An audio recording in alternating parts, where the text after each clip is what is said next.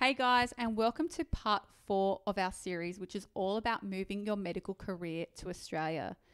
In this part, we're going to talk about looking for a job. I'm Dr. Caroline. And I'm Dr. Sasha. And we are from Code U Australia, where we help people revive, survive, and thrive in their medical careers.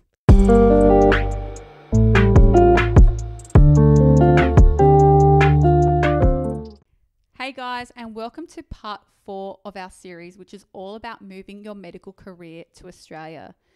In this part, we're going to talk about looking for a job.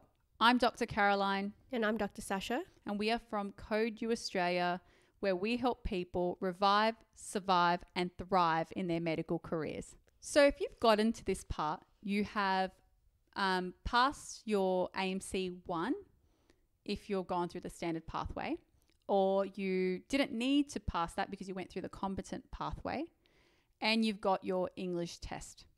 And now you can actually start looking for employment. Exciting. Very exciting, but also huge challenge in itself. Like, where do you even start? You get heaps of people telling you different information, and just the general nature of needing to know, like, geographically Australia, so you know which places you can even apply for. Such a big country, so many options. Yeah, so it can be very, very confusing, and that's why in this podcast we are going to try to simplify it and break it down for you. So the first thing we need to know about looking for a job, we actually need to know the difference between a campaign and a job ad. Now, there's already a video on our YouTube channel that speaks about this and compares the two. I won't go into complete detail, but I will have a link to that video in our caption below, so you can click on that and go and have a listen to that. But just a general overview. So what is a campaign? A campaign is when each state in Australia puts up a job ad for people to apply for this year to start work next year. And I think I didn't understand it at all, but what it's basically saying is this is the amount of positions we have available as an intake of the doctors that we're going to hire for the coming year. Yes. And also, what is confusing is that each state in Australia functions independently, almost like a separate country. Yes. With different dates and different requirements, different sites, different everything, really. So Yes. it's not like a one copy and paste for each state. It's really like applying to different countries. And that's the thing, like, compared to other countries, that process, because it's not just one website, one centralized way of applying, it makes it very difficult, because the first thing you need to know is, do you know all your Australian states and territories? I did not. No, I don't. I grew up here and I'm not sure if I still do, but in fact, on our post with all the campaign states, the pictures, it took me a while. Yeah. It took me a while. It took you a while to actually have the right state to the right wording. Yes. Mm-hmm. Thank goodness you audited it. Yes, luckily I did. So we actually have a post where we have the links to all the different states and their websites, so you can apply for a campaign job or a job ad.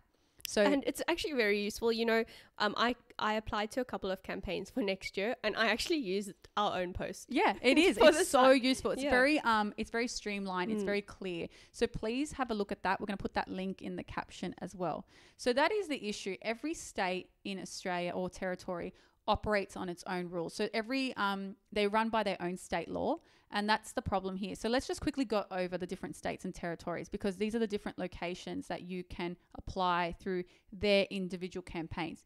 So the first one is New South Wales. So plenty of hospitals in New South Wales. Basically, Sydney. Yeah. So Sydney. If you know Sydney, it's New South Wales. It's New South Wales, but New South Wales is huge. So there's lots of job opportunities, because you can do like metropolitan Sydney, you can do out by the Central Coast, you can do more rural country New South Wales. So they've got their own website where you can look for jobs through the campaign or a job ad. I think what applies to all the states is if you recognize the name of that city in that state, chances are unlikely that you're easily going to get a job in that place, because the more regional and rural, the easier it is for especially IMGs, but anyone to get a job. For instance, you've obviously heard of Sydney. Sydney's very competitive, but there's a lot of regional and rural places in New South Wales that have tons of vacancies open that people have probably never heard of before, thus don't actually even go for it. Yes, a lot of my IMG friends actually got regional New South Wales, and pretty easily as well. So, but these were also Australian citizens who went overseas, just like me, who went overseas and did their medical degree. So they knew exactly where to apply because they knew the geography of Australia. But I mean, I'd only heard of Sydney and New South Wales. Yeah, and most people do. So the next one is Byron Bay. Byron Bay's Queen. Oh, now you're testing me because I know. Wait. I know Byron Bay. Oh God, the Australians are gonna cringe. How does this Australian not know? It's in New South Wales. See, I knew it was on the cusp of Queensland. It's on the cusp though. I'll give it to you. I've always said it's always cheaper to travel outside of Australia than in Australia. That's why a lot of Australians haven't seen their own backyard. It's so expensive. I'm going to blame that. Yeah, you guys go to Bali. It's cheaper to go outside. Poorly travelled within Australia. That was so horrible. Embarrassing. I should have my citizenship revoked. Give it to me. No. So the next one is the Australian Capital Territory. So it's not a state, it's a territory. And this is just mostly Canberra, right? Canberra. So our parliament, yes, that's right. And actually for ACT or Australian Capital Territory, their campaign actually runs through it's called Canberra. Yes. Because the only, I suppose, campaign that runs in ACT is Canberra. Yep. And Canberra is the capital of Australia. Yes. So that makes sense. Yeah. And I think it's also another solid choice because not everyone, people find Canberra really boring. They don't want to live there. It's cold. And Canberra's like this tiny little place in the middle of Victoria. Well, no, it's not in Victoria because it's its own territory. But it's there. It's there. It's like in between. It's inland? Yeah, it's. Oh, now you're testing me again. So it's down. It's south. Yeah. And it's sort of like between New South Wales and Victoria. I found it interesting. It's this tiny little territory. It is. And all the other territories are so vast. Yes, it is. And it's our capital. Weird. Why? It's so weird. But I feel like they just wanted their own state for their capital. Yes, that's true. Yeah. So the next one is Victoria. So if you've heard of Melbourne, that's where Melbourne's in Victoria.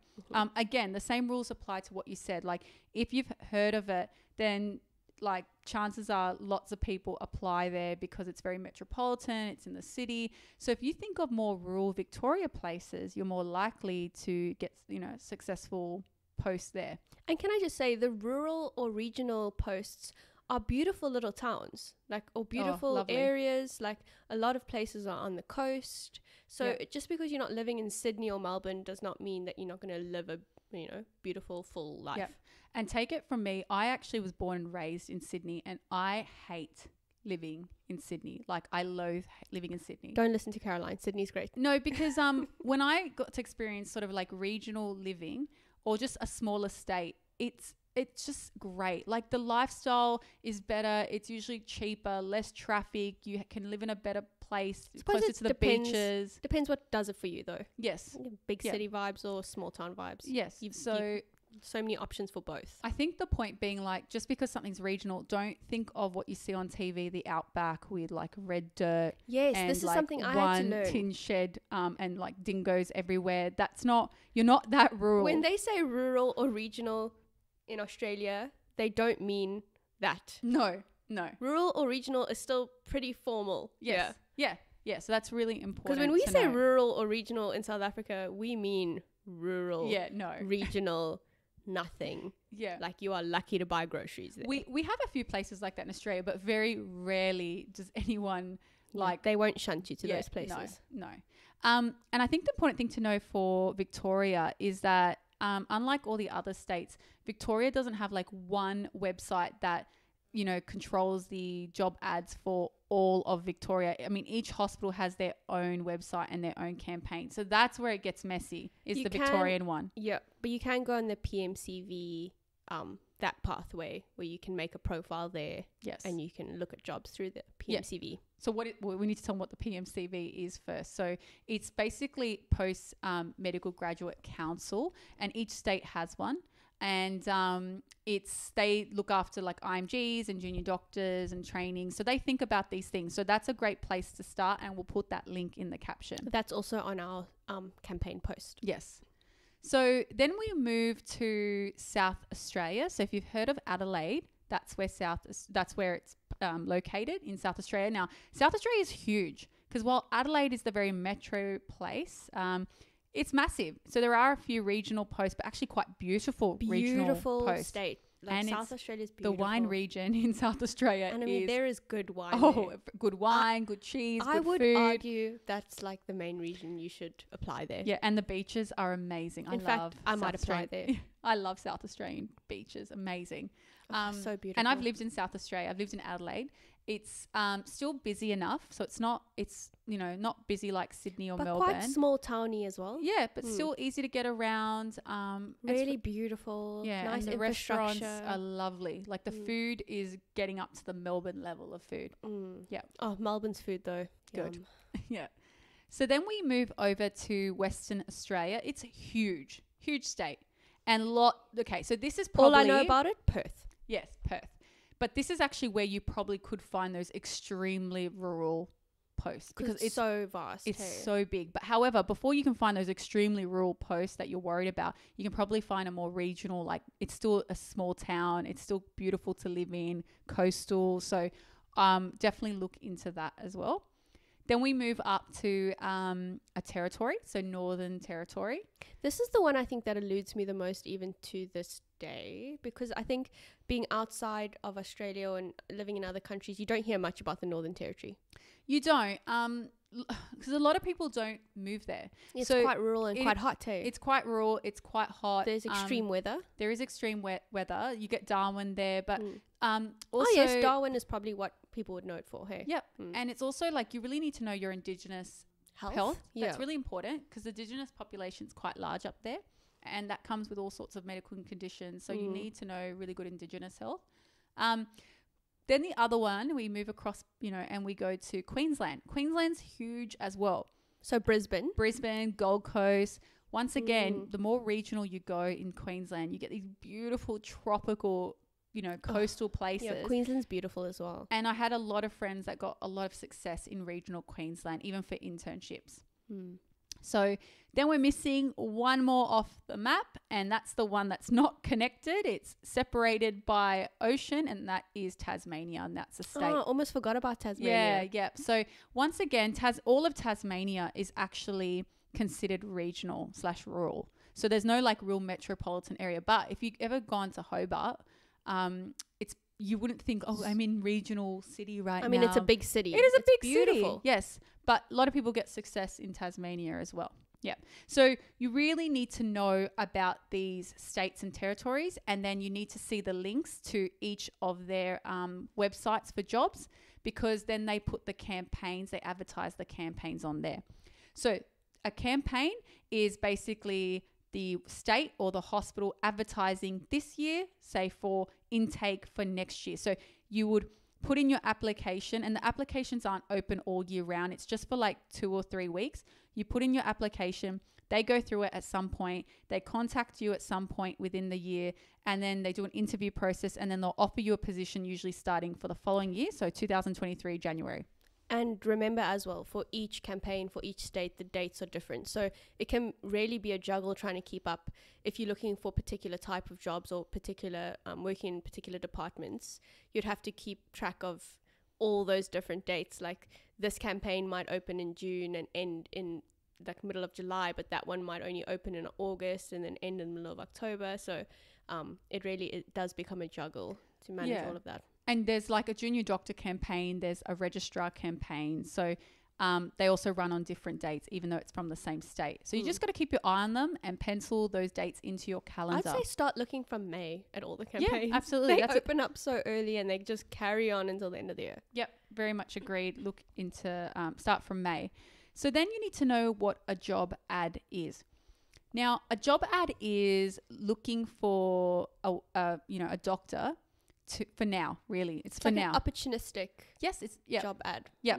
So I'll give you like a proper example. Let's say I'm working as a junior doctor in my hospital, and then I tell them that I'm quitting or let's say I get promoted to a registrar. So technically, according to your contract, you have to give, depends on how long you've been working there, but you might need to give 4 weeks notice. So in 4 weeks time, I'm either going to resign or let's say I get promoted. Either way, there's a junior doctor position that's going to open up and be available. So that hospital already knows that in 4 weeks time, we're going to be understaffed by 1. So we need a doctor to fill in that spot. So they'll put these job ads out there, and they are looking for a doctor that can essentially start right away. That is the ideal candidate. Someone who already has registration that can get in and go. So that's really important. Now, if they can't find someone who can start right away, they're happy to like take an IMG who's never worked before, but knowing that it's going to be about a 4 to 6 month wait on AHPRA registration. So this doctor will start in about 4 to 6 months. So you can see the hierarchy, the priority in their mind. The first priority is they want to replace that doctor with someone who's already got registration that can start immediately. The second one is if they can't find anyone for that, then they'll go for someone who is an IMG that needs registration. They'll wait 4 to 6 months because you know why? Not because they want to wait 4 to 6 months. They just have no choice. So why do you need to know the difference between the two? It's all about your success rate. A hospital that is trying to hire someone through a job ad, so someone's quit or going to resign or is going to get promoted, and they've got this small time frame to fill in that position, they're going to want somebody that is in the country. So in the country with working rights and preferably already has registration. If they can't get ready that, to go. Ready to go. If they can't get that, they will happily take somebody that's in the country with working rights and who doesn't have registration. You cannot be ready to start that job if you're in another country. It will take you way longer than 4 months to ever get anything ready. So you always see on these Facebook IMG groups, people saying, I applied for 40 jobs this year and unsuccessful for all of them. And then that really makes you worried and thinks, oh, you know, what chance do I have? They applied for 40 jobs. What I'm trying to tell you is that sometimes these people don't know why they weren't successful, not even for an interview. And knowing what you're applying for, so job ad versus campaign, and what kind of candidate you are, is really important to not waste your time, because your time's precious too, but also understand that it's not because they don't want you. It's just maybe because you're outside of the country and you're not the ideal candidate. It really doesn't affect your self-esteem in a way. And some states, and in most of the states and campaigns, they actually have a dedicated place where they actually know a lot of IMGs are going to apply. So they look out for more of that and they expect those delays, whereas I suppose with the job ads, they're not expecting to deal with delays. So they probably, you know, you're less likely to get those jobs. It's less understanding. Yeah. And I guess also if, like what we were saying earlier, if the job ad's from one of the metropolitan hospitals, like let's go to the Royal Prince Alfred in New South Wales. If it's from there, that's like smack bang in the city, a very prestigious hospital work at, they know they can replace that person with actually even a local grad. They don't even need an IMG. Get out of here. If they suddenly get an opening for a training post in the middle of Sydney. Yeah. They're not taking you. They're not taking you. So they're not taking us. They're not taking you. No, they're not even taking us. Don't worry. So that's I guess like why a lot of people are unsuccessful, and then that their story makes other people anxious and depressed and think like they don't have any hope. So you need to know what they're looking out for, who the ideal candidate is. Now, if you're outside of the country, so you're not here yet, then your best shot is through a campaign, because they can start interviewing you this year and you can start the visa process and get yourself over here for starting next year. So you've got time. The hospital has time, more importantly. Yeah, and like I said, May or June, I mean, that gives you ample time to start like the next year, end of Jan, Feb, where most of the campaigns do start. The posts start. So that's more than enough time to sort everything out. Yeah. So that's really, really important to know what type of candidate are you? So what are your pros? What are your cons to the hospital? Not like to yourself, just to the hospital. And what would be your best chance of applying? So, you know, you're outside of the country, you want to go through a campaign. You also want to go to a more regional location where most of that hospital is staffed by IMGs, compared to staffed by local doctors. Because if they're mostly staffed by local doctors, they don't really need an IMG. So you kind of want to start thinking like, where is my best chance? Like, what are the less competitive roles? I mean, you don't have to stay in that role, but just, you know, to get your foot in the door and get a job.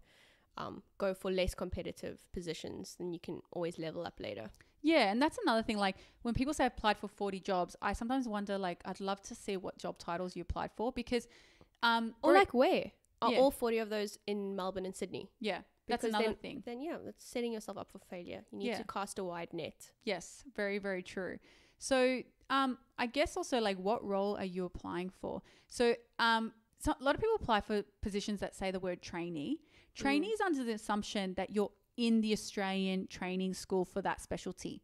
So like, As in paid the money to the college, written the primaries, that kind of thing. yeah. So if you haven't even worked in Australia yet, that's not you. That post is not appropriate And I for you think to where the apply for. confusion comes in is that in many other countries, say you're a registrar in your own country or you're training in your own country, that training is not equivocal in Australia. Like that time that you've done there doesn't mean much here, unfortunately.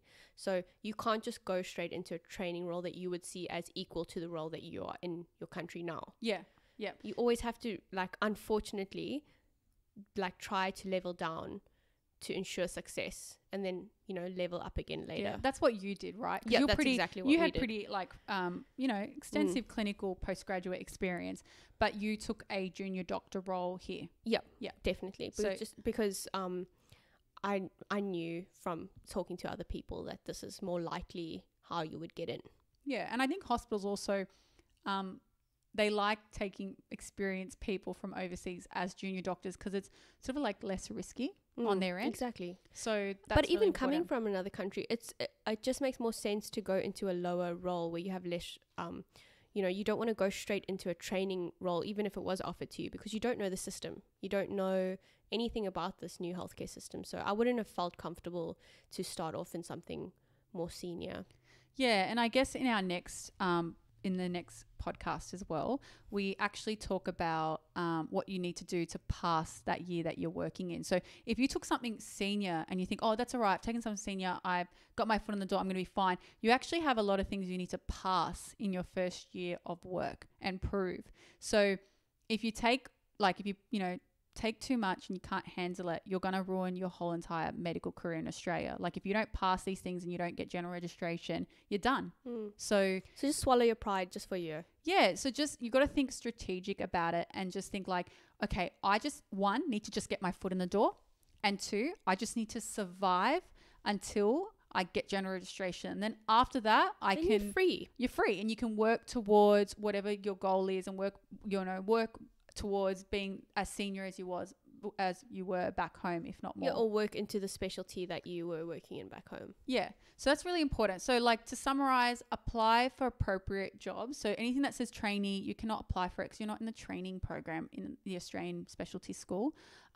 Junior doctors. Now, the name for junior doctors is different in almost every state. And also a bit of a misnomer as well, because the junior doctors are not all junior doctors. Like, it goes from interns. It's just basically another way of saying all doctors that are not in training programs. Yeah. Yeah. So it doesn't mean that you just an intern or you've only got 1 or 2 years experience. There are people that are in junior doctor roles with tons of experience, but they're just not considered senior in Australia yet until they are actually in training. Yes. Yeah. So really important, if you want to know what role you're actually applying for, we have a post on the different names that they call a junior doctor in different states. So please head over to our social media account and you can have a look at those names. So if you see the name like senior RMO or you see the name JHO, you know that it's all HMO. Yeah, it's all, oh, that's the whole junior doctor. That's what I need to apply for. So that's really clear on applying for the right role. Don't waste your time. Okay, so let's go to the second part here where we're going to talk about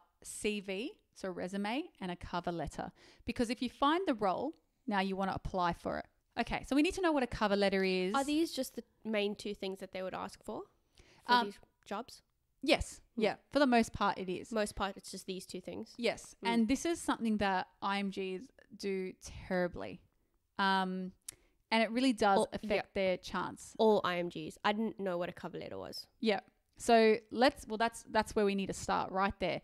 So let's talk about what is a cover letter and what is a resume. So resume is a CV.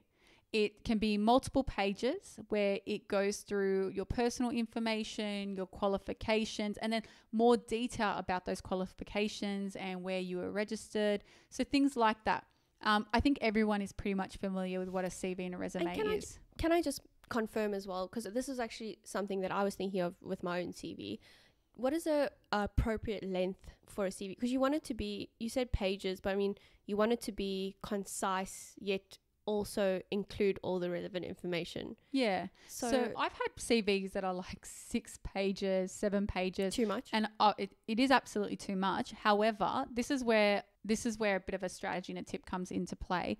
I've had CV that's 2 pages and so messy and hard to read and not formatted well that I much preferred reading the 6-page CV that was like structured well. When I could read something, I could understand it. It was nice to look at. It was formatted and it was in a good content outline. And like a progression of information. Yeah, because some people actually genuinely have a lot of qualifications that are not going to fit on 2 pages. So what I would say is fit it on the minimal amount that you can. If you can get away with 3 pages, great.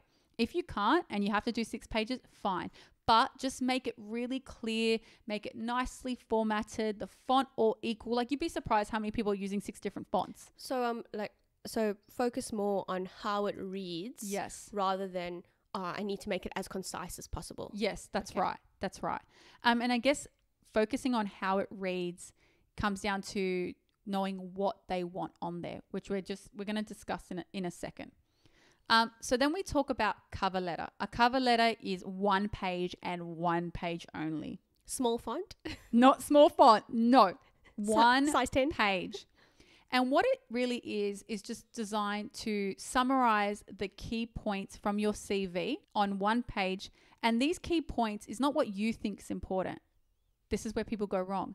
The key points is what you think the hospital is looking for. And I'll tell you why, because admin people in hospital are usually doing 6,000 jobs, but being paid for 1 job only.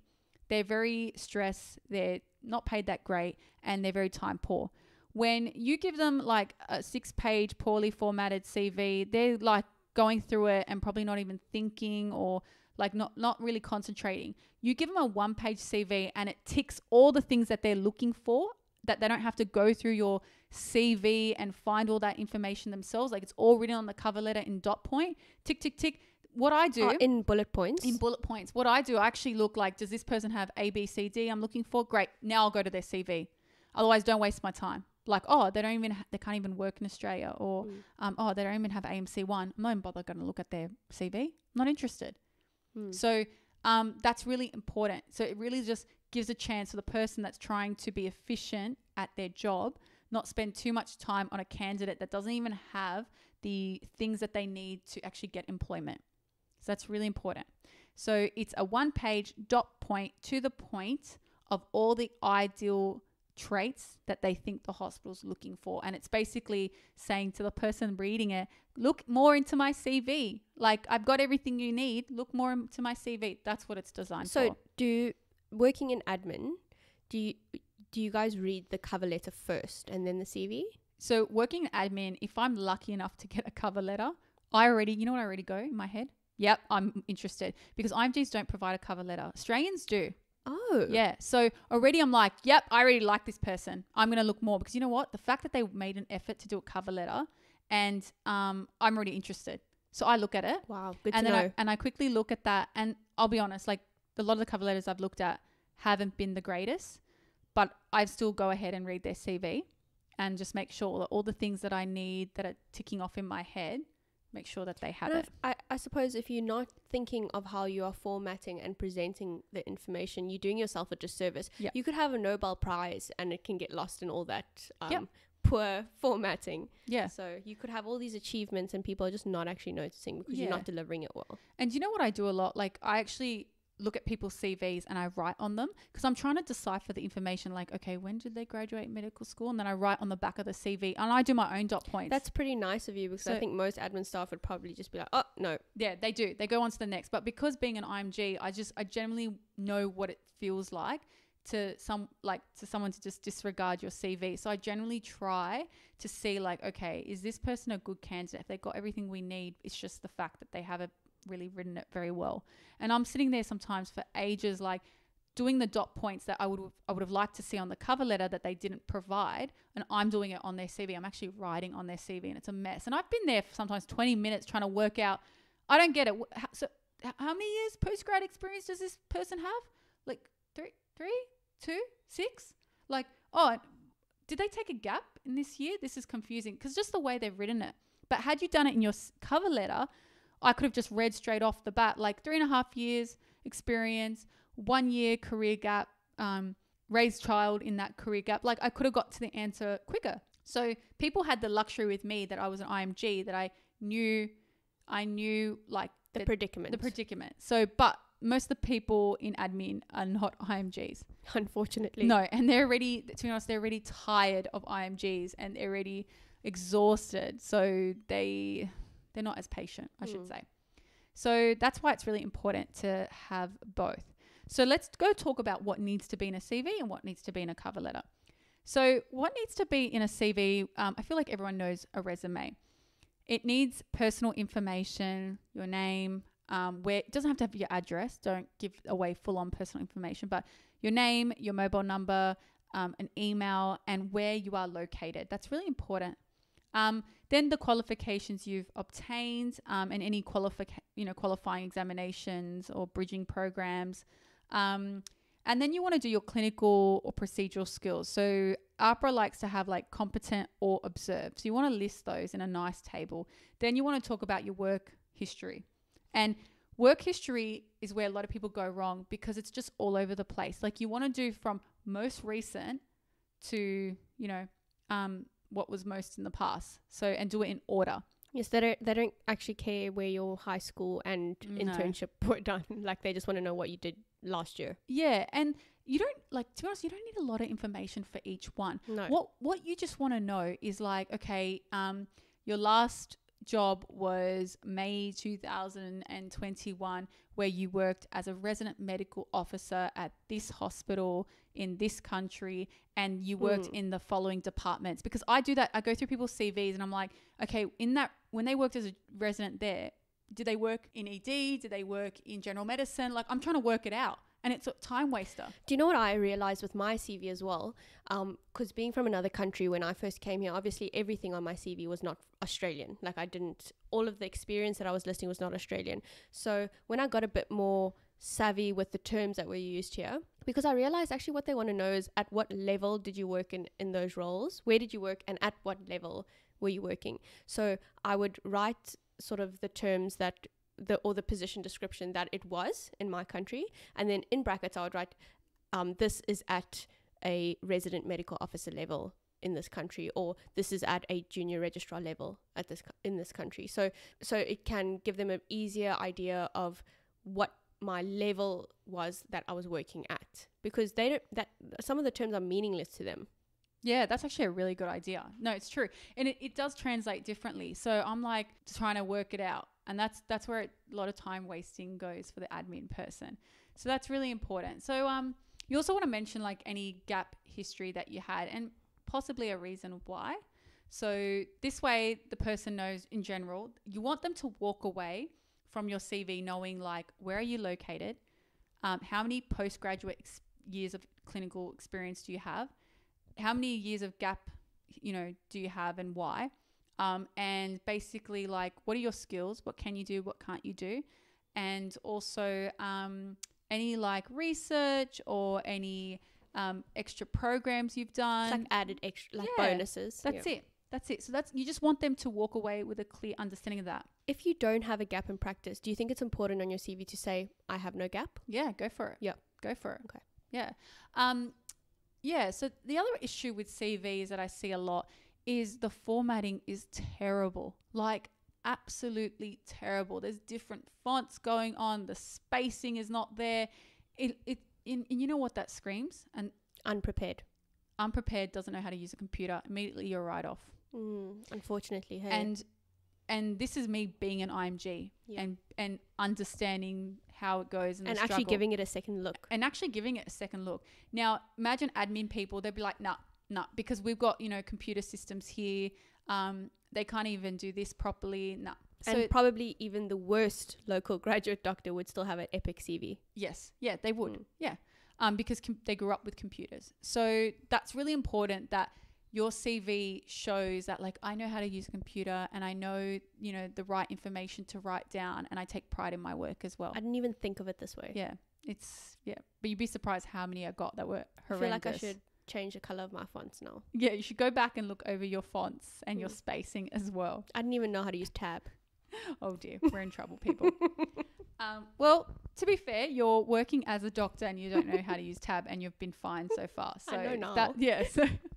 So if that is any reassurance to anyone out there, you don't need to be IT tech. And I tell you what, I always say this: the older you get, the worse you get with technology. In front of these really young junior doctors, I swear they must think I'm so silly with computers. And I'm like, no, I'm pretty good. It's just that I own a Mac at home, and most of these hospitals have Microsoft, okay? So I'm that just age-old excuse. So it's just, I'm not like, I don't use Microsoft all the time, but I swear I can just feel their energy, like, oh my God, this girl's so bad at this, like, hurry up. And they know all these shortcuts. And I used to be that person. I definitely am still that person when I'm around. Never that person. When I'm around my parents, I'm still that person. Like, oh my God, don't tell me how to take a picture on your phone. My God, it's so easy. So now, like, I am my mother and father. This is quite concerning. I have become them. What they are to technology, I am to technology, to these young junior doctors. Oh, karma. Oh, that is karma right there, isn't it? So, you don't need to be an IT whiz. You just need to, at least to get your foot in the door, you need to look like you know how to do a CV. Just use your common sense. Yeah. So let's talk about what needs to be on a cover letter. So first, in order to know what needs to be on a cover letter, you need to know what is the ideal job candidate, or what they're looking for when they're ticking off in their head whether this person is even eligible to work. This is what they're ticking. Okay. 1, if you're going through the standard pathway, have you passed your AMC 1 exam? So you want that on your cover letter and dot point. AMC 1 exam passed, and then the date that you passed it.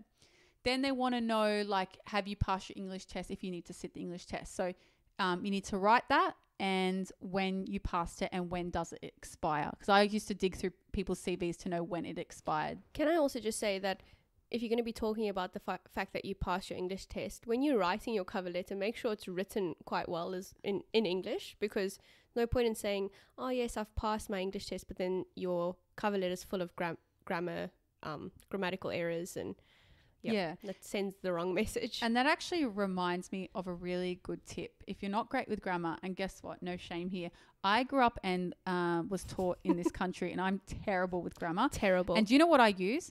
Me? No, I don't use you. Not all the time anyway. You probably see the ads for this all the time. It's called Grammarly. And yes, there's a paid version that gives you a lot more options. But I used to use the free version all the time. So you can type in your paragraph or your sentence or your document into Grammarly. It's a web-based, it's a website. So you don't need to download an app. You don't need to do anything. And it will correct your grammar and your sentences for you. Useful. And I know it sounds so silly, like I grew up here, but I've been learning like the classic mistakes I've been making, because it also gives you like suggestions on why you made those mistakes. So guys, like, I know the difference between there and there. Just kidding. I always knew that. But did you though? I did. No, I did. But like, I'm not really good at writing. Writing skills I've been more like a math science girl growing up. Classic ethnic family, math science girl, debate, team, public speaking. That was me, because that's all English my dad took a backseat. That's all my dad would let me do. He didn't really want me talking or talking back. So English was not promoted at all. And also my parents, why else? I don't want to just blame them, but my parents are... Kara's parents getting blamed for a lot of stuff today. But they came to Australia when they were like in their 30s. So they're immigrants. Second generation Australian. Yeah. And like growing up, I listened to the way they spoke English. And even to this day, my parents still make really horrible English mistakes. So in school, I didn't do well in English because I didn't have that very good grammar being represented in the household. So like I made those classic mistakes that my parents were making inside the house as well. That's actually probably a good point, because just because you were born and grew up in an English-speaking country, if you had immigrant parents, your English is probably not going to be the best. No. So it's, I mean, not every person who has immigrant parents, I know quite a few that speak beautifully. It's just somehow that wasn't me. You know, like to this day, my mum keeps calling the couch coach. And I'm like, Mum, it's couch. She's like, we need to get new coaches. And I'm like, what? Why do we need a new bus? You're doomed. And she's like, couch. I'm like, you mean couch? How many times do I have to correct you? Couch. She's like, that's how you say it in French. I'm like, well, we're in Australia and you've been here long enough to know it's couch. So this is what I grew up with. Kids need to be nicer to their immigrant parents. This is what my kids are going to do to me. That's right. We digress though. So but anyway, so that's also why. But that's a really good website. It's free. So you can type your document in there and just see the mistakes that you're making and just make sure it sounds okay. Good. It's a little tip. So now when we talk about cover letters, because I'm very unfamiliar with this topic before I moved to Australia, do you think it's important to have a different cover letter for each job that you apply for, as in rewriting your cover letter each time, or do you have just one cover letter that you repurpose for all your job applications? So I have one cover letter. It's a template that I repurpose. So what I do to make it personal is I go ahead and I change the location. So like when I say I'm applying for whatever position it is, so if they call it a junior medical officer position in that state, but in another state they call it a junior house officer, I go ahead and change that part, and then I name the hospital. So I change that. So for the most part, it looks like it was written for that specific hospital, but it is the same template. Oh, so you just change who it's addressed to. Yes, that's right. Because I also address mine to whichever job that I'm going to. Yes. And I do change it. I think that does add a good personal touch though. Yeah. Then those people reviewing that will think, you know, oh, she's actually addressing us personally, like in this cover letter. It's not just a copy-pasted thing. Yep. That's right. And one thing I'll say about being a personal touch, what I saw a lot of IMGs do, their personal touch, is saying, I look forward to one day being a part of your hospital. It's just so presumptuous. It's unnecessary and it feels unprofessional. Don't write that. Like, just sign off nicely, like, I look forward to hearing from you. Full stop, kind regards, and then sign it off your name. Well, I feel like if you wanted to say something like that, you could say, due to the above reasons, I feel like I would be a valuable member of your team or a valuable asset to your hospital. Yeah, that's it. Yep. So, not like, see you next Tuesday. Thanks for the job. Okay, so let's talk about what else you need to put on your cover letter in dot point. So you want to know how many in total postgrad experience you have. So what PGY level you are. What departments have you worked in previously? And what is your recency of practice? That's a big one. So really important. I don't want to have to be going through your CV and finding out, oh, you last worked in 2017. Put it straight in the cover letter, like last worked as a doctor and then the year. Okay, month and the year preferably. And then what are your working rights? So if you're located in Australia, that's a pro in your, that's a gold star in your area. So highlight that in a dot point, like currently located in Melbourne, Victoria. Currently located in New Zealand. Currently located, like put where you are located. And then you want to put in dot point, have you passed your AMC1? If this is through the standard pathway, have you passed your AMC1 and an English exam, and then the date you've passed that. So those are really, really important, because when you're going through somebody's CV, that's what I'm trying to work out anyway. I'm not trying to work out anything else, because the reason being... Like, what kind of registration are they eligible for? Yeah, and if they've, are they even eligible to work in this hospital? Like, for example, if someone's recency of practice is 10 years ago and they have AMC1, the English exam, and they're located in New South Wales, I already know that I'm not going to put them at the top of the list, because likely that they won't get registration. So why would a hospital go through all that time interviewing you, offering you a role, and then waiting on AHPRA for 4 to 6 months to come back and saying, denied, because no recency of practice. So hospitals can't waste their time, because generally they need the spot filled, and waiting for IMG's registration is time wasting as it is. They don't want to waste any more time on top of that. So in order to get looked at, your CV and cover letter, just make sure your cover letter has all those dot points that they're trying to work out in your head, whether or not you will either even get registration if they give you a job, and whether you've got all the things that they need for you to get a job. So that's really important. Like, get to the point. Very, very important. Good points. So let's talk about how to create a CV. Now, this really depends on time, money, and skill. If you have poor skill and no money, a good place to start is the free AHPRA CV template. Now, this is the CV template that AHPRA wants you to submit your CV to them, because when you're part of your registration process, you submit a CV to AHPRA as well, and they have their template. But the template's not too far off to what the hospital requires. I've actually repurposed mine. So I did mine in the AHPRA template, and I've actually not changed the structure of it because it's a good structure. It makes sense. Yep. So I haven't changed that, even though it's not being submitted to AHPRA all the time. It's the hospitals like that kind of formatting anyway. So. Yeah, it's just it's actually a standard CV Very format. standard. It's not like in any industry. It's not even like specifically medical. So if you don't have money and you don't have good skill, at least get that, and you can follow the format of that. We also have a post on the AHPRA documentation that you might need when you're applying for limited registration, where I've included the framework for the AHPRA CV, if you guys want to check that out as well. Yep. So we're going to put a link in the caption to that AHPRA CV template, so it's easy for you to find. Now, if you have poor skills, but you're also time poor, but money isn't overly an issue, you don't have a lot of money to spend the big bucks, but you want to outsource someone to do this CV for you and cover letter, a little tip is something called ARE Tasker. Now, this is a website. It's also got an app where you basically put your job offer. So the job offer is like, I need someone to write me a CV and cover letter, and you can dictate the price for $50. Then the people who want to do it for you, who are capable of doing it for you, they bid for that offer. Like, oh, hi, I can help you with that. I can do it for $45. Or, hey, I can do it for $100. And then you go through their reviews and you pick one. And then you communicate back and forth through email, and they will draft you a CV and cover letter.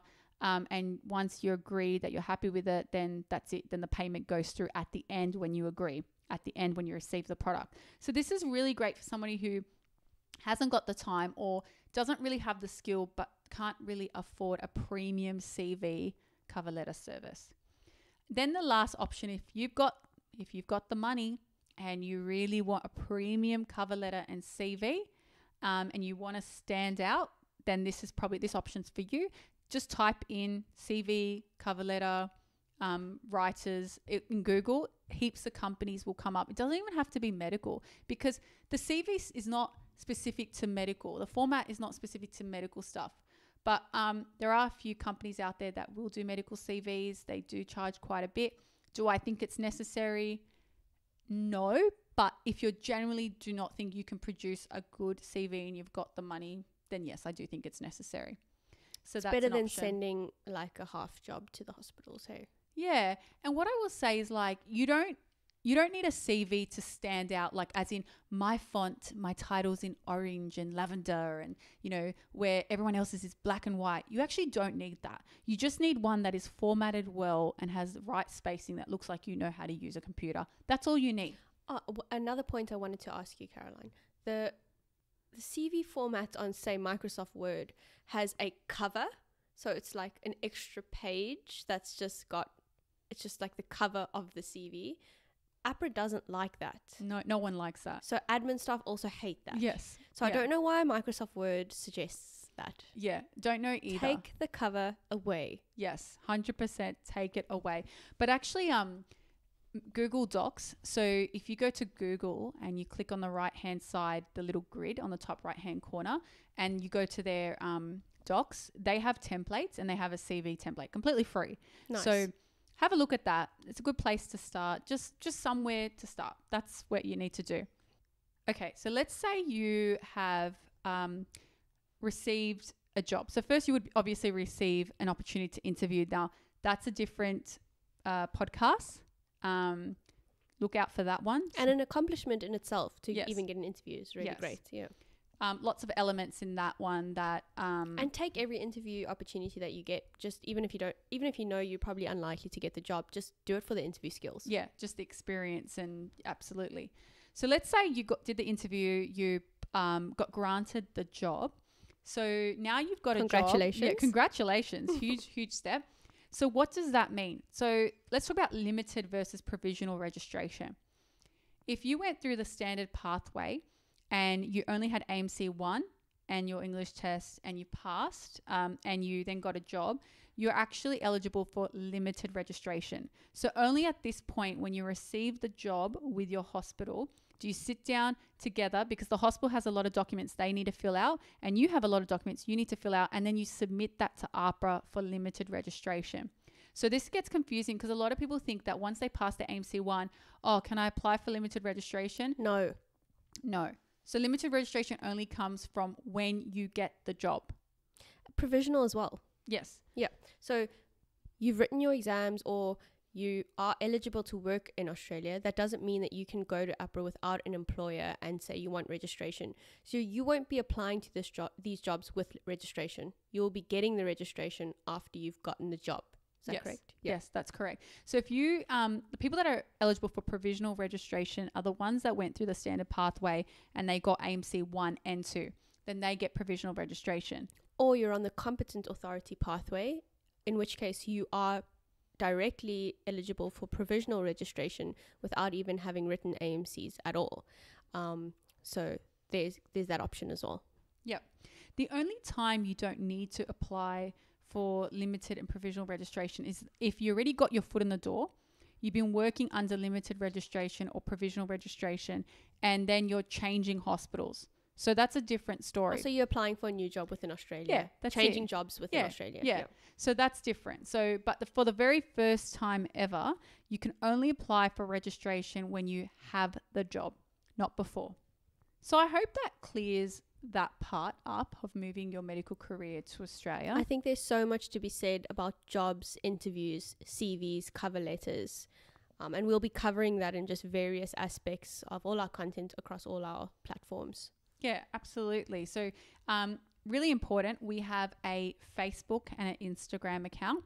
If you're not following us already, head to those, type in Code You Australia and follow us. But more importantly, we have a YouTube channel where a lot of these videos, these podcasts make it to the YouTube channel and not to our social media accounts. So if you really enjoyed this video and you got something out of it, please head to our YouTube and click the subscribe button so you don't miss out on another video.